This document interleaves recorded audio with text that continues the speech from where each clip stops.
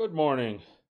So I've been working a bit on something called Allennlp, and Allennlp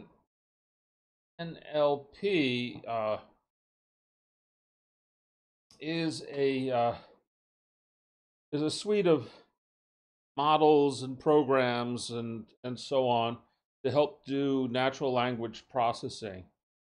And a good place to start for this is out in GitHub, and we can search here for Allennlp. Here it is. This is an open source library that is built on PyTorch. So first thing to do is come over here and click this little clipboard, and this will put this string inside your clipboard. And then you need to go to your terminal. And then once you're in your terminal, then I've got a directory here called code that I like to work in, and type in git clone git at github.com:allennai/allennlp.git and hit return, and it will download all of that, and it will put it into a directory called Allennlp.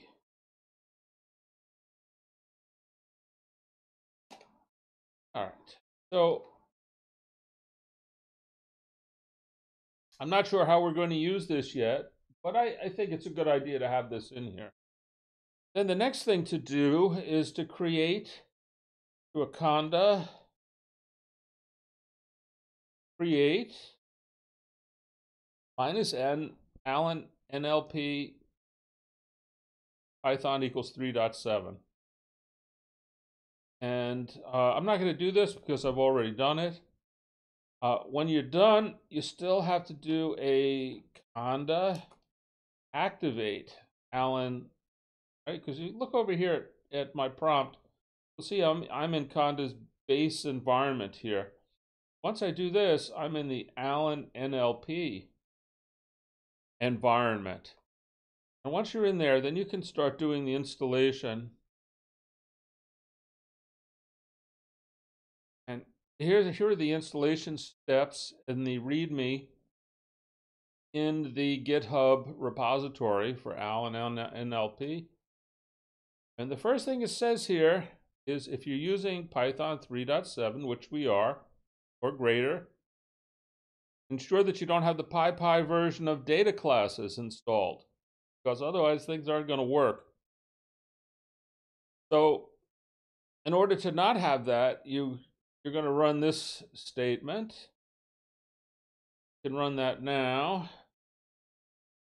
And this is not going to help me because I don't have it here. It's not installed because I already got rid of it. So let's see how we can get it. By the way, here's that conda create statement again. Here's the conda activate, which we've done.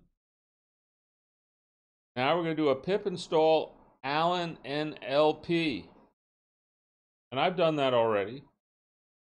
But when you do this, you're going to see a whole bunch of stuff happen, and you'll end up with all of the software that you need. Then you can run this Allen test. Not the period. You don't want the period. You just want this much.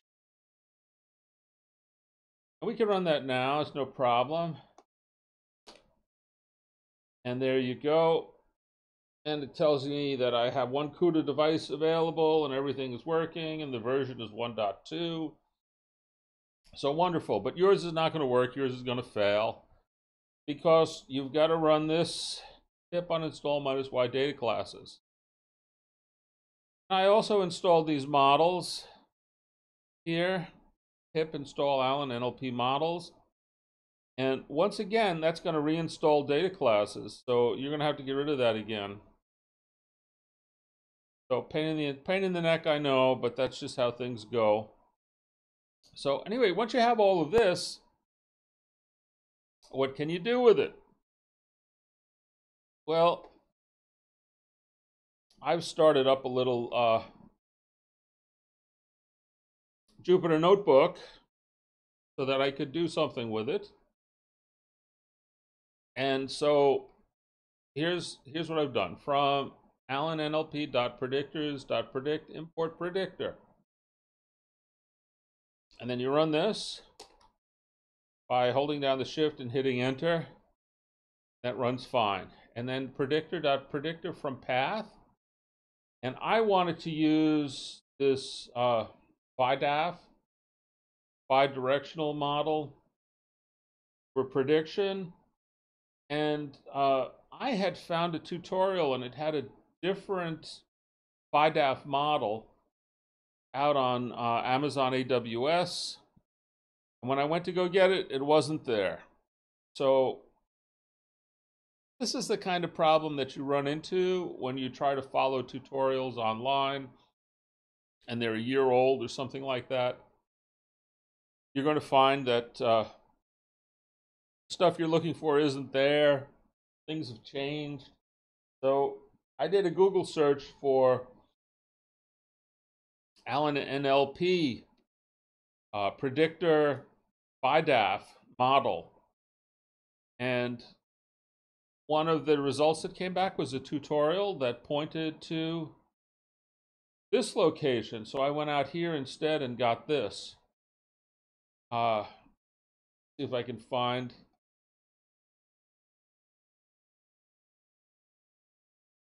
This is what I was looking at, was this how to create question answering Allennlp bot using Python. And this one here, back up a little bit, is using this S3-US-West blah blah blah BiDAF model. And this was not there anymore, so that stopped me. I couldn't go any further with this. But eventually I found that other BiDAF model. I came back here. I continued to follow this tutorial. And this tutorial then has this statement down here, or these two statements, and these work fine. And also this passage here. So let's go back to what I was doing here. Run this. And that's happy. And then here's my passage. There were 12 men who were on the first jury. I don't know if that's true or not. I just made it up. But I ran that. Now this variable passage has this string in it. And then I did this result. Equals predictor.predict. Passage equals passage. And question equals how many men were on the first jury. That goes into results. And then I'm going to run this result. I'm going to pull out this this keyword. I'm going to pull out the value for this keyword. And there it is, 12, which is the correct answer. So this is pretty cool. If you have some text that you need to get answers from, you can use these 1, 2, 3, 4, 5 lines of code. And you can start pulling answers out from text pretty easily. I think this is very powerful, and it's running on my crappy little machine here, so you should be able to run it on yours. I've got just a 1050 Ti in here for my CUDA device, and this comes back immediately. So let me give you an example here. If you're a customer service organization, for example, and your customers are leaving you a message, and you want to extract from it, were they happy or not? Uh, how many, you could ask a question like, how many minutes did you have to wait? And they could tell you that, and then you could pull it out using this methodology. So this is an amazingly powerful tool in the right hands. Anyway, I hope that you learned something from this and you enjoy it and go on and create some pretty fantastic things. Thank you for watching.